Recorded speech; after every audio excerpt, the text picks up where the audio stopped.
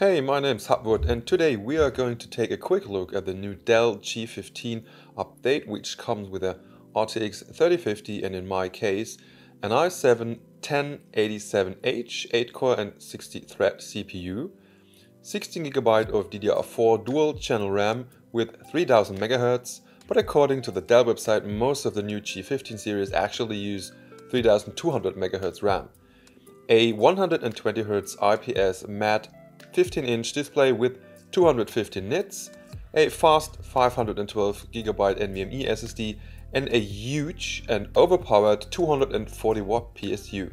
In Europe, the new Dell G15 versions with the RTX 3050 start around €899, in which case they come with a Ryzen 5 6-core and only 8GB of RAM. The version I've tested cost €1,100, by the way.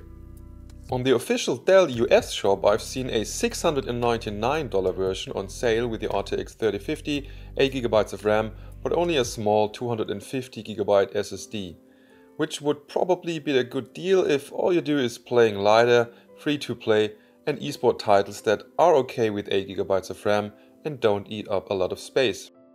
Remember the rule: if you buy a Dell, wait for a sale.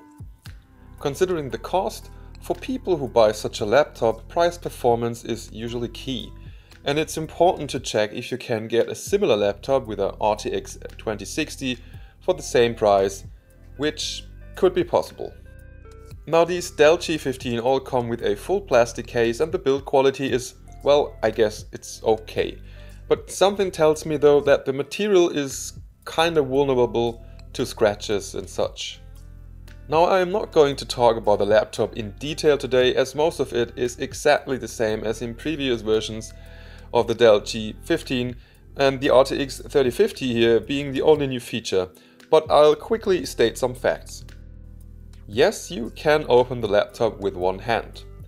And considering connections, on the left side you'll get the LAN port and the headphone jack, and at the back there is a power connector and an HDMI port, a USB and a USB-C port. On the right side there are two additional USB ports, and all of the USB ports are version 3.2 by the way, and that's actually nice. The illuminated keyboard is okay in my opinion, and the touchpad is very responsive and actually has a nice clicking feel. Now, the performance of these new RTX 3050 and RTX 3050 Ti depends a lot on the TDP, meaning the amount of energy in watt they are allowed to draw from the laptop's mainboard. Unfortunately, you can't easily identify this TDP in most cases, as it's not advertised prominently. In case of this laptop, I tried to find out the TDP on Dell's website without any success. I then started a support chat with the result that the Dell staff member told me she couldn't tell me the TDP for this laptop. I also called the support hotline with the same, or rather no, result. I was pretty disappointed, to say the least. Now, checking the Nvidia system info, it showed a maximum TDP of 90W, which as far as I know could only be a short-time turbo TDP, as there is no official 90W RTX 3050. Measuring the wattage in-game via hardware info resulted in a power draw of mostly around 73 to 78W, with some exceptions above and below that. So it's either a 80W version without dynamic boost or a 60 or 70W version with dynamic boost. If I'll ever find that out, I'll let you know in my pinned comment. And an important info for you: using Dell's performance mode in the Alienware command center would cause throttling the CPU. Balanced mode would surprisingly prevent the CPU from throttling, but at the same time provide less power for the GPU, resulting in a less overall gaming performance. So you would probably need to make your own profile with a 100% curve, I guess. In the Windows battery section, choosing performance was actually drastically reducing the performance by around 30%, which I accidentally discovered. Only using the Dell option was providing full performance.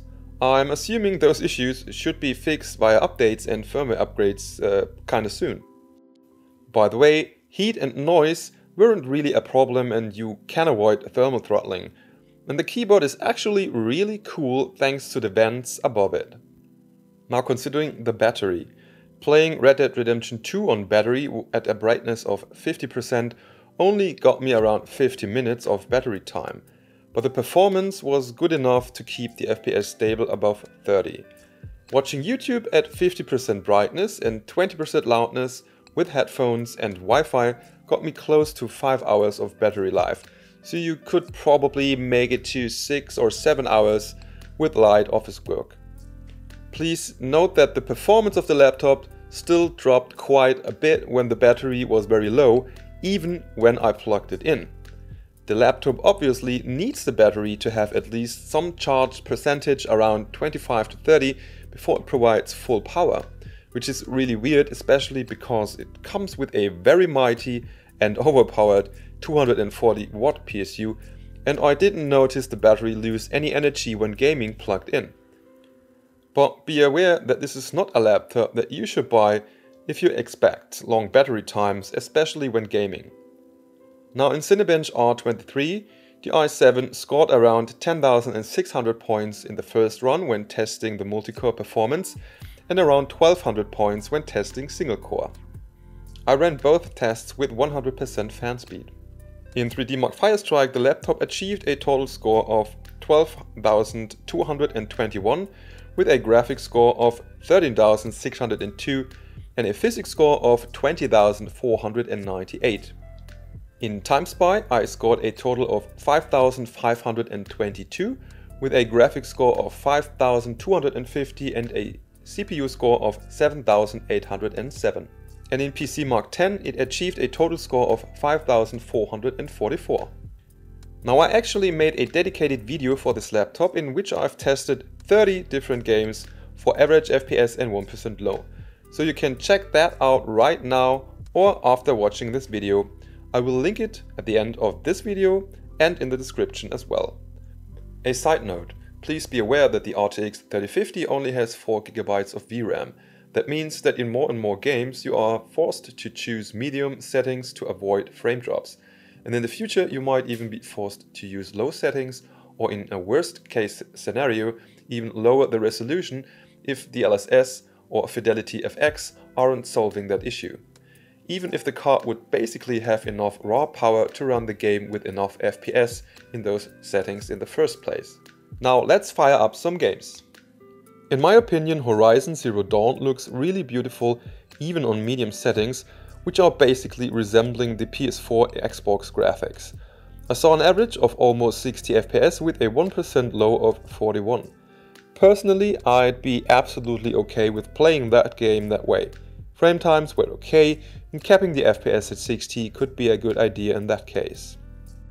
In Red Dead Redemption 2, I saw an average of 54 FPS at medium settings with high textures and some anti-aliasing. The 1% low was 41 FPS and the frame times were okay. Please note that this game now supports DLSS and probably runs better on Vulkan. So I also tested it with Vulkan, which resulted in an average of 67 FPS and a 1% low of 25 FPS. Also activating DLSS on balanced pushed the FPS a lot. I then saw an average of 81 FPS with a 1% low of 40 FPS, still on medium settings. So the RTX 3050 definitely benefits a lot from both Vulkan and DLSS. That's pretty awesome. For Overwatch, I was using high settings at 100% resolution scaling, resulting in a great 200 FPS on average with a great 1% low of 135. It basically doesn't get much better, I guess, as ultra settings aren't really noticeable in such a fast-paced team shooter. Next. In PUBG I was using high settings and getting an awesome 119 FPS on average with a 1% low of 73. That's basically enough to fully utilize the 120Hz screen of the Dell G15. The experience was really good, and I'm still amazed how much the performance improved for this game since 2017. It's finally in a state where you can professionally play it on an entry-level gaming laptop. Next. I know everyone wants as much as possible FPS for Fortnite, so I chose the so-called competitive settings, meaning everything low except the epic view distance and 100% resolution scaling. Achieving an average of 247 FPS, I guess this would widely be accepted as a great performance. The 1% low was very high as well with 123 FPS. No complaints here. But to be honest, if I was playing it, I would probably choose some higher graphics until I reached an average of around 120 FPS, which could easily be achieved by using high settings or epic settings with DLSS activated on a RTX 3050 on the Dell G15. As a conclusion, I would say that this is a mediocre budget gaming laptop that actually has some medium issues considering the fan and performance settings. Yet. I hope they get fixed in the future though. This is not a high-end laptop, but the case and the build quality aren't bad. But you should always compare it to laptops with a RTX 2060, RTX 3060 or even the GTX 1660 Ti in terms of pricing. If they are the same price or cheaper, you might want to get one of these if you like the laptop they come with. So I would advise to only buy this laptop if you can get a bargain or if it's the only one in your region that you can afford with similar performance. If you like this content, please make sure to subscribe and like the video. Appreciate it. Thank you. Now that's all for today. Thanks for watching. See you next time. Bye bye and tschüss.